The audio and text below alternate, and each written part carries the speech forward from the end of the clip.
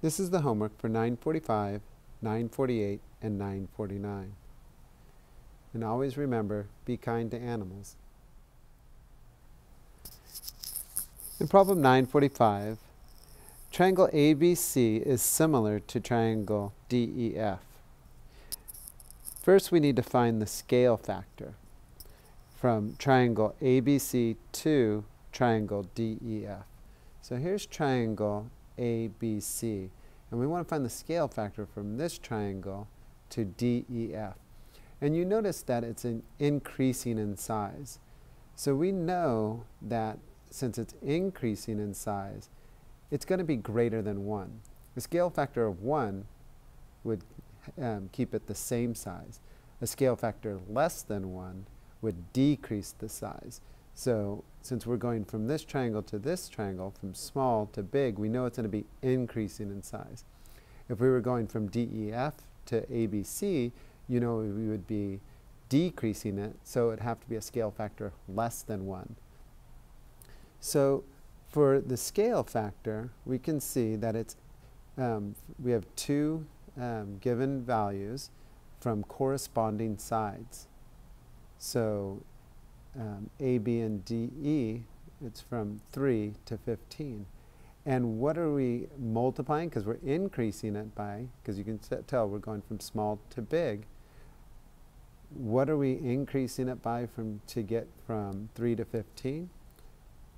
Well, if we have 3 and we're multiplying it by a number to get 15, well, that number, we're trying to find out what it is.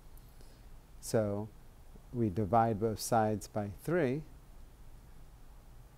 And this is a big one, 15 divided by 3. And we get W equals 5. So we know we have the scale factor of 5, or 15/3. So from 3, we multiply it by 5 to get 15. And we can also get Y the same way, because the scale factor, they're similar triangles, so their corresponding sides will have the same scale factor. So 8 multiplied by 5 would give us 40. So Y equals 40. In order to find X, well, we have the big value of the length of for the big triangle, and it's so to go to its corresponding side, we know we're going to have to decrease. So we're really going to do the inverse of multiplying by 5. We're going to divide by 5. And 38 and 5/10 divided by 5.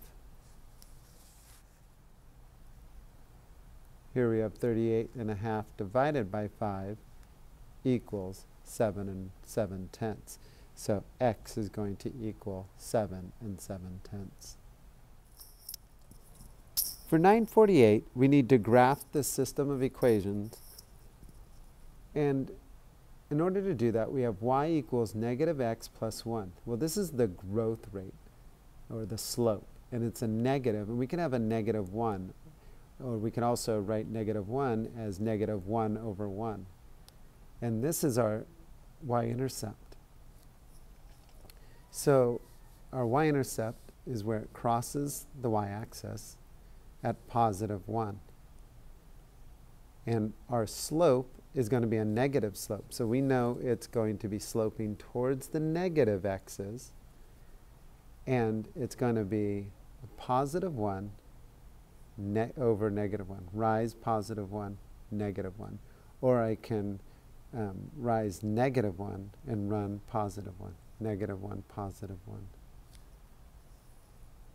For the second equation is y equals 2x plus 7.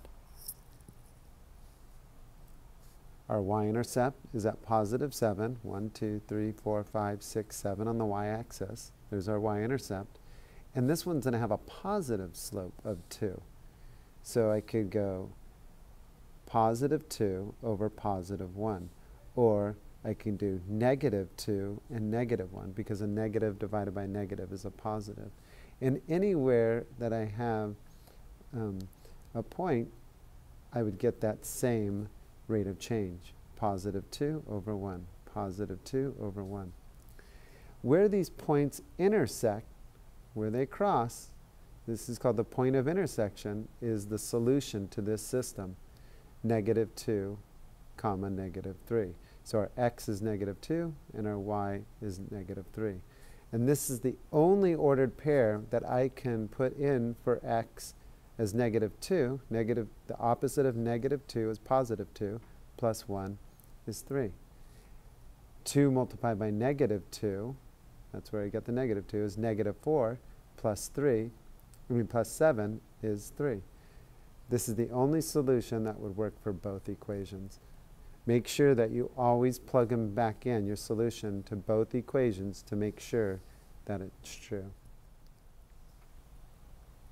For 48b, we needed to solve the system by equal values method. And so we know that y equals negative x plus 1. So if that's what y equals, we could substitute it into this equation for y. So instead of y, we're going to have negative x plus 1. That's where we got it from here. And now that we set these two equations equal to each other, we solve for x. Add x to both sides. And now we have 3x. Subtract, inverse property of addition is subtraction. We subtract 7 from both sides. 1 minus 7 is negative 6. Inverse property of multiplication is division. We created the big 1. What you do to one side, you do the other. Negative 6 divided by 3 is going to equal negative 2.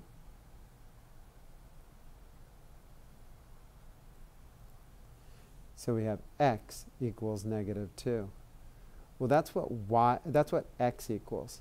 So now we can substitute it back into either of the equations, and for me it's easier to substitute it into this first equation, this bottom equation.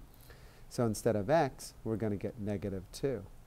So we have 2 multiplied by negative 2, which I have here. Y equals 2 multiplied by negative 2, which is negative 4, plus 7 equals 3. And that's what we got for y when we solved by graphing. And so the solution to the system, negative 2 comma negative 3. For problem 949, we need to find x and then classify the triangle as acute, right, or obtuse. And remember, acute, the greatest angle measure is less than 90. A right angle's greatest measure is 90 degrees, and an obtuse, the greatest angle is greater than 90. So first we're going to solve for x. And remember that the sum of the interior angles of a triangle equal 180 degrees. So we have x plus 40 plus 80 equals 180 degrees. Now we combine like terms. 80 plus 40 is 120. Inverse property of addition is subtraction, so we subtract 120 from both sides, and we get x equals 60. So if we go back here, x equals 60, the greatest angle measure is 80 degrees, so that's an acute triangle. For 49b, remember that the sum of the interior angles equals 180 degrees. So we're going to add 2x plus 96 plus x plus 12. X plus 12 equals 180 degrees. Combine like terms. 2x plus x equals 3x. 96 plus 12 equals 108. Inverse property of addition is subtraction, so we subtract 108 from both sides, and we get 3x equals 72. Divide both sides by 3.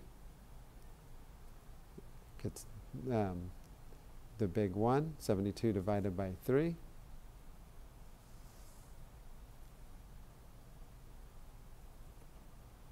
So 3x equals 72. Divide both sides by 3. We get a big 1 here. 72 divided by 3 is 24. X equals 24 degrees. If we go back up to our equation, our triangle, we see that the greatest measure is 96 degrees. And since 96 is greater than 90 degrees, it's an obtuse angle.